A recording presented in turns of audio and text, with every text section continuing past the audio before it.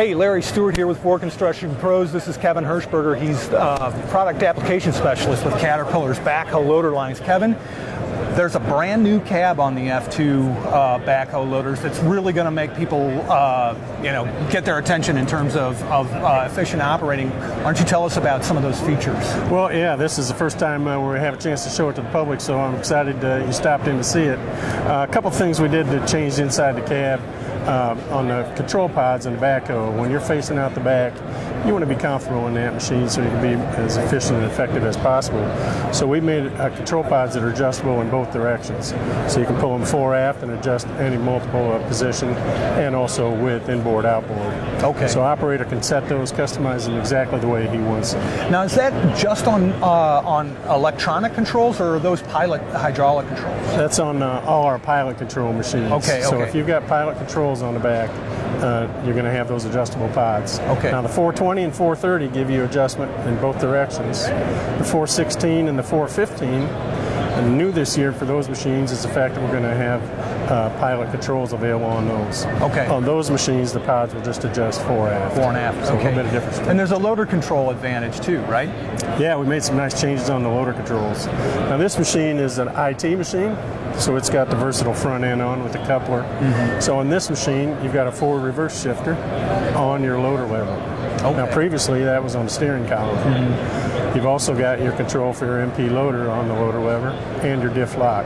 Okay. So now when you're doing loader work, you're in the pile, you've got one hand on the steering wheel, one hand on that loader control, and you don't have to be moving around and operating any other controls. Yeah, that's going to make a difference to some folks. It's a pretty nice setup. Yeah. We've heard a lot of positive feedback from customers that run these machines. But it's not just about the cab and those kinds of aspects of productivity. There's also a pretty significant efficiency advantage with this Tier 4 final version of the backhoe, right?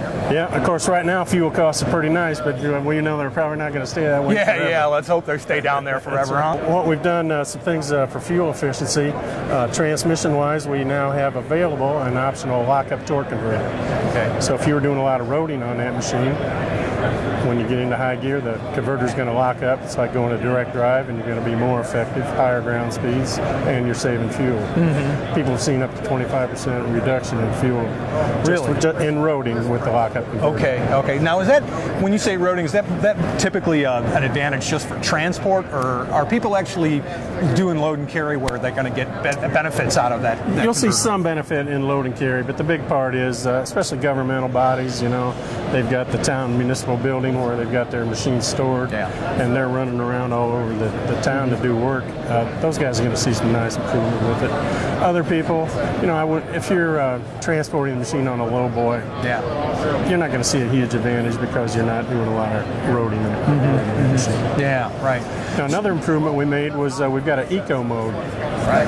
Okay, so there's an eco mode button. You can select that, and it's controlling two things. We've got the load sensing hydraulic system. A couple of years ago on our F-Series machine, we went to electronic pump control. Okay. So now when you press eco mode, you're affecting both the engine speed, dropping the engine speed down, but increasing your pump displacement so that you maintain productivity. Okay. So you're saving fuel. Again, we've seen between standard mode and eco mode about a 20% fuel savings with virtually no drop in productivity. Wow. That's from standard mode to eco mode. That's correct. Okay, so when you compare standard mode in the F2 to standard mode in the F, is that equivalent, or? Yeah, for most people, you're going to see as they move from Tier 4 to Tier 4 Final, which this machine is, that fuel consumption in general has increased slightly. Okay. So in standard mode, you're going to see a slight increase in fuel usage. Okay. But more than make up for that when you switch to eco mode, and really virtually no impact on performance. Same engine horsepower rating, same kind of performance out of this engine that you saw in the past. But now you've got a selective catalytic reduction system. That's right, yeah. The way we're meeting Tier 4, and it's a pretty conventional system, not that we have a huge breakthrough there. Yeah. But we've got the diesel exhaust fluid, and we've got about a 5-gallon tank for DEF, and you'll probably be filling that every third or every fourth fuel fill. Okay. And so we were able to eliminate the diesel particulate filter on these machines. But one other thing I might mention to you is we've added a new machine in our product lineup, and that's the 415. Okay. So the 415 is if you think of our 416, that used to be our entry-level 14-foot backhoe. Now we bring in the 415 F2, and it's basically on a 416 chassis. We've got a smaller powertrain in there, a smaller engine. Okay? So down at about 68 net horsepower. Still is a pretty solid performer, but with the emissions requirement, that allows us to meet emissions without the need for diesel exhaust fluid.